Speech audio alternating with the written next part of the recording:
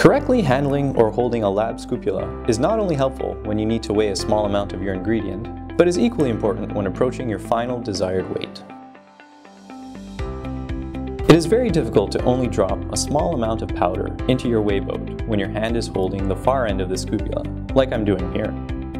When you use your index finger and tap the scoopula is experiencing a large range of movement, and this leads to having less control of the quantity of powder that falls into your weigh boat.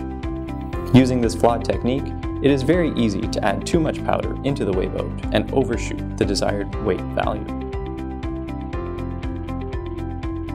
Alternatively, using the proper technique, if you move your hand down the length of the scoopula so that it is closer to the powder, you will have more control of the scoopula.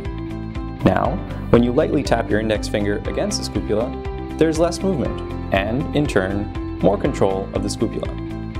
This will allow a smaller amount of powder to fall into your weighing container.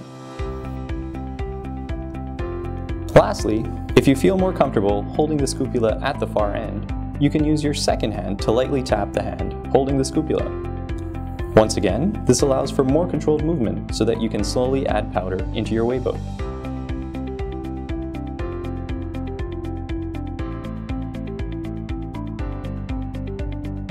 Once you have added your powder, always remember to fully close your draft shield, step away from the balance, and let the weight reading stabilize to get an accurate read on your balance.